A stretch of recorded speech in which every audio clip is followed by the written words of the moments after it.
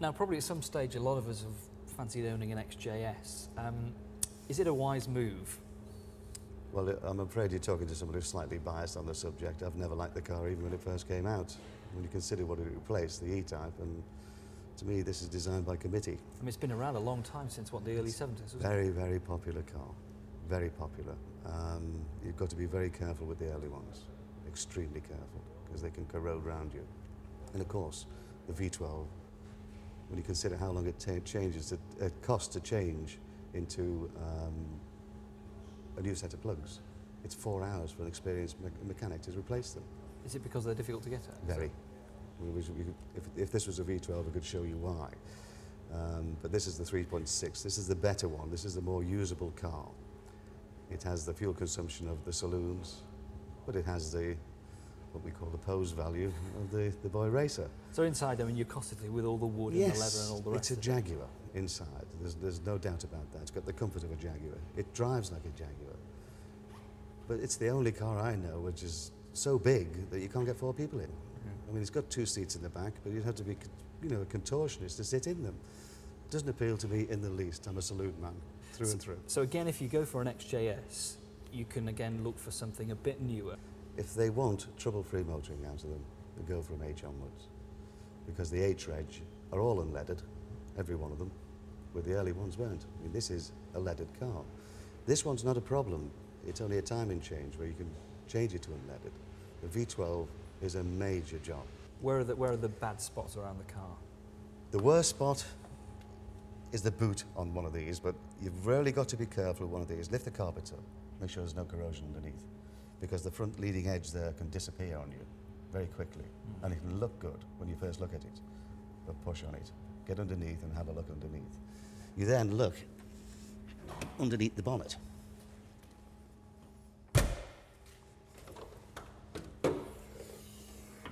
You check, it doesn't look anything at all there, but you make sure you look right down each inner wing.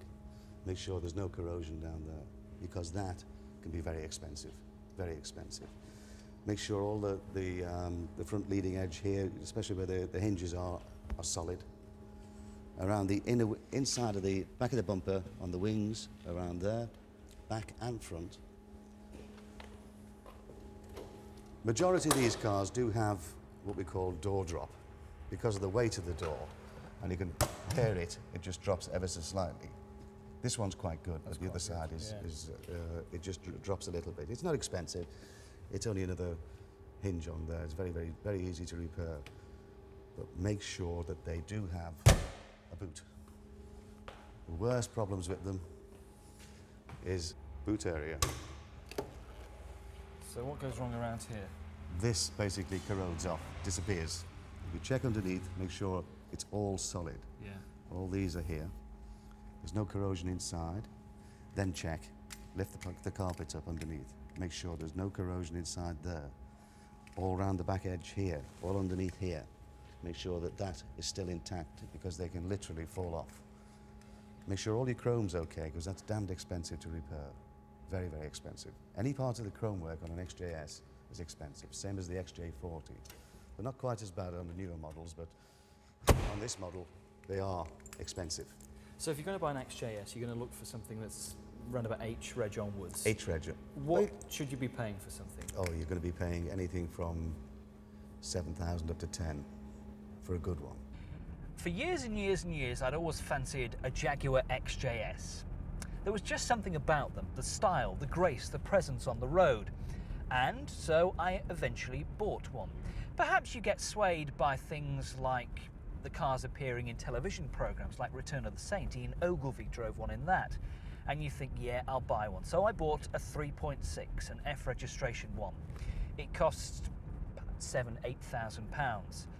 And it was great for a few months, and then it started to cost me money. Things like the air conditioning decided to pack in. So it went off to the dealer, and pumps needed changing. It'd have to have a whole new gas supply into it, and it set me back nearly £1,000 just to have the air conditioning sorted out. Money I never got back in the end. But there's just something about it. Again, the wood, the leather, it's such a big car. trying to maneuver it on the road can be somewhat difficult, particularly if you're trying to park it in tight spaces. The 3.6 is certainly the pick of the engines to go for if you're going to go for this sort of age of car, something like an EFG reg car, over the V12, which is just such a thirsty beast. Try and look, though, if you can do, if you want an XJS, for something like the later 4 litres. They were introduced around about 1991, 1992, and were a huge step forward. The 5.3 V12 continued for a few years, and then that was replaced by the 6-litre V12. At the end of the day, you get what you pay for. You should certainly be at least looking to pay, well, upwards of £10,000 for a decent XJS. The Celebration models, which were the last of the XJSs in the run-off around about 1995, 1996, are still holding good money, and you could pay, well, £20,000 for an XJS Celebration.